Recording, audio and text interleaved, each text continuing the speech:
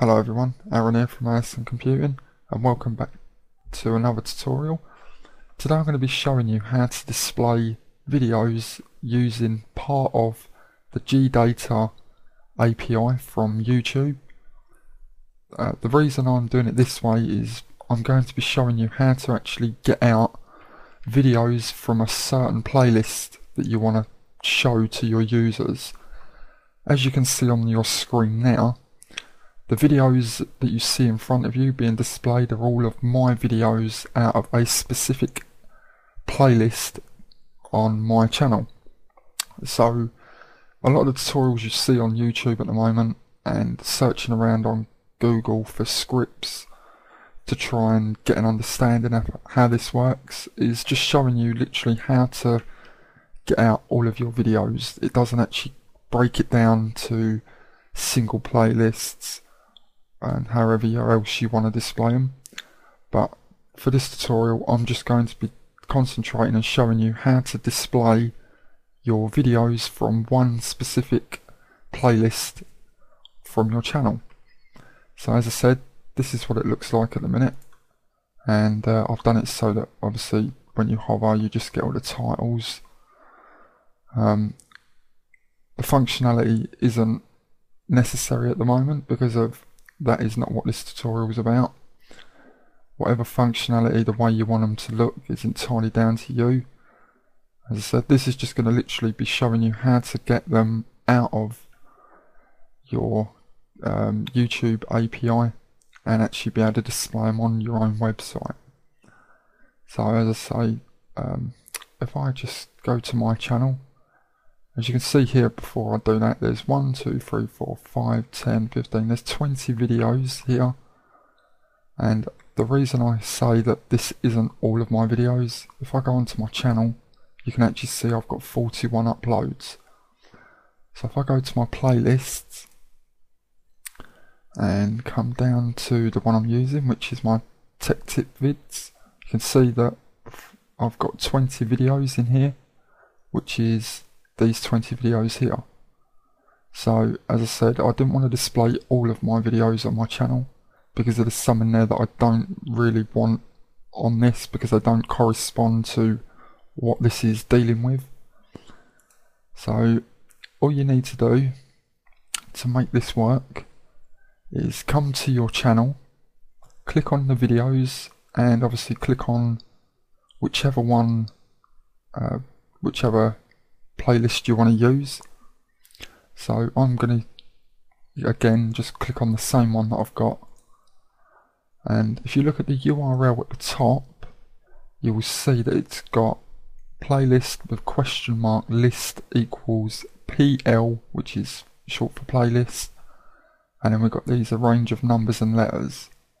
So all we want to concentrate on getting is everything between or after the PL or whichever letters you may have, but it is normally PL, and before the ampersand sign, sorry, the and sign.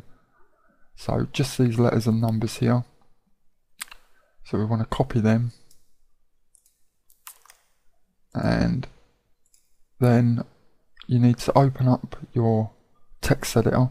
I'm going to be using Dreamweaver. It's entirely up to you, whichever one you want to use, whichever you feel most comfortable using. So if I open this up, you can see this is the page I've got at the moment. This is for showing these here. So this is the page we're actually looking at the moment.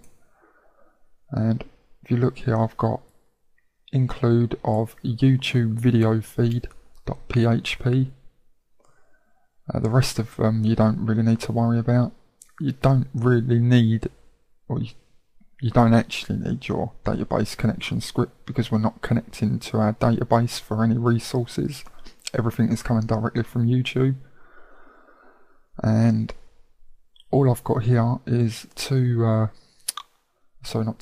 got a pair of PHP brackets, an opening and closing, and in the middle of that I've just got get playlist with no variable or nothing being sent through with that. So that is basically all I'm using to display it. So this is on the main page where you want your videos to show, or the certain videos that you're picking up. And as I said, whatever you name your file to do all this back-end functions, just make sure that you correspond to where it's actually located. So as you can see with mine, it's out of the folder that I'm actually in, going into my includes folder, and then we reference the actual name of the file we want to use. So now you've understood that bit, or I hope you've understood, I'll go to the page that does all this function. It's not very long at all, and I'll show you exactly what this is. So if I open this one up, you can see that this is the only code I've got. There's nothing else, it's just these few lines of code, and this does it all for me. So all we need to do is open up the PHP. So we've got an opening at the top here, and a closing here, and everything between here is a function. So we list out function of get playlists, and if you were paying attention and watching when I was explaining just now, you'll see that get playlists, which is located for the function name, is what was being outputted here, because obviously everything inside that function is what we want to put out. So this just makes it a bit easier, and it keeps all the files in the back end, and we can just obviously navigate to them and include them into other files or folders that we need. So if we come back, so what we're doing first is we're getting the data, or we're making a data variable, and we're just calling out to the actual YouTube API. So we need to put file get contents, and then we want to use two parentheses, an opening and closing, and two speech marks, one end and two the other end. So I keep forgetting the name of them. And basically all we're doing is targeting what exactly, or sorry, the playlist that we want to use. So as I said to you before, come back to here. Remember this that I said with the numbers and letters?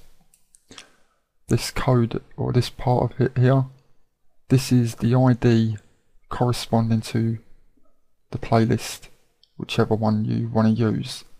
So you copy that, you come into your PHP file, and you literally copy everything I've got here and just change this to match up with your playlist. So I'll just double check. So you got 8C4D, and if you go back in, you can see it's 8C4D. I'm not going to read out the rest of it, but that is it. So we target the gdata.youtube.com, the feeds /API/playlists / then we put our ID that we know we want to use. So after that, we make another variable of XML, and we basically target of a simple XML load string data. So basically what happens is all of this information being output from here will then be put into an XML file, and it will be targeted so that you can use any of the entry keys within that XML. So if you've done work before with XML, then you understand what I'm explaining. If you haven't yet done anything with XML, don't worry too much. Just follow along with this, and it will work for you. If you feel better that you'd rather learn it first, do go ahead and learn about using XML with PHP before you start with this one. But as I said, it is very easy. So all we do after that is we make a for each loop which starts here and ends here. So everything inside of here is what is going to be run. And all we do is we target the XML variable and we say the entry as playlist. So every entry of the XML file we want to use as a playlist, so we can then just target this one this one variable. So we target the media within the XML. So the media would be, for instance, the thumbnails, title, the player, the URL. There's all different attributes and links and such inside that. But as I said, this is the ones we're targeting. So media, which is going to be equal to the playlist. Remember, that's this one here. And then we put children and this part here. Now this, when you use the media content from the XML, you'll see that looking in the XML you will have media with a colon. So somewhere within the XML you'll see that it will look like this, and then it will have data or whatever it needs. It may have media and thumbnail, so it'll look like this, and these colons here actually make it as a namespace. So we can't actually target media and then thumbnail. We actually need to target that namespace. So that's why we use this here. That's why we use this part here. So once that's put in, we can then target it anything after that. So I'll get rid of that. So I hope this is still clear for you. The next part is attributes. These, just so you guys know, all these variables here on the left, these are just all names I've created. These aren't part of the API. This is just what I'm referencing to use further down. So anything after this is what we're going to be equaling in the XML. So again, attributes, that's going to be equal to the media, which was media. Remember, that was the one with the namespace that I was saying. Then we can target the group inside the XML. That thumbnail of 0, the array of 0, so that'll be the first thumbnail. And then we just target the attributes. Next one is the thumb, and that's going to be this attributes here, its URL. So then we can pick up that link, get the ID for each video within that playlist, or any other URL segments. The next part again is we use the attributes of the media, and we target the group, the player, and the attributes within that part.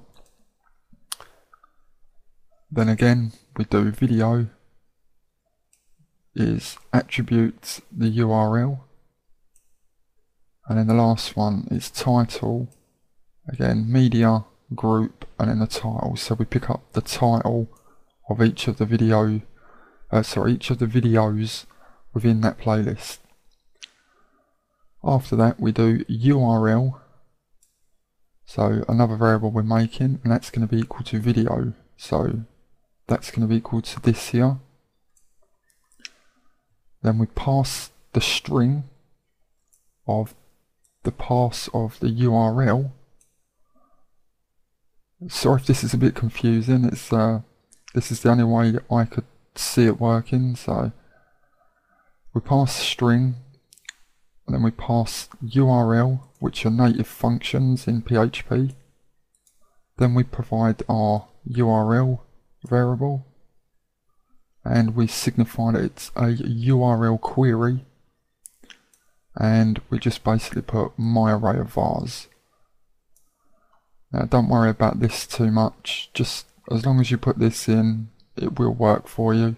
It's just basically finding the video ID so the numbers and letters of each video, so we can then target the thumbnails of each video. So we make a vid ID variable here, and that's going to be equal to my array of vars, which was this one, and we target the V. So if you remember, or if you know by looking at your YouTube videos, you'll see that the V will have question mark and then its actual ID of that video.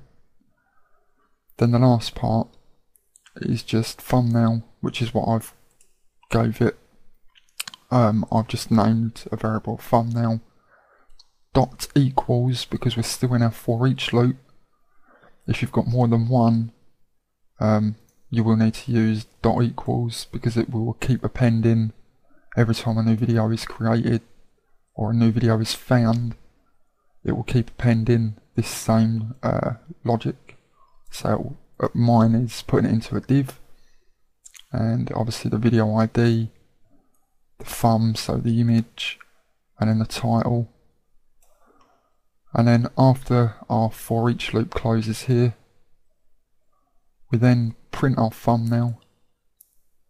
So we print any of this out, and we just close off our function here.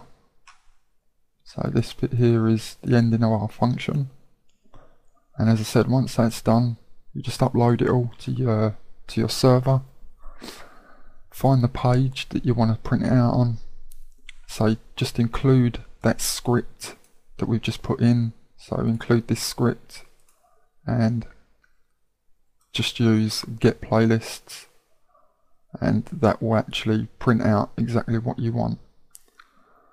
Well, I hope this helps, guys. It certainly helped me out. It took me a little while to work it out, but I got there in the end, and I hope this is as of use to you as it is me. If you get any questions, feel free to message me or comment on the video, and I will do my best to answer you as quick as possible. Okay guys, I'll see you later. Have fun.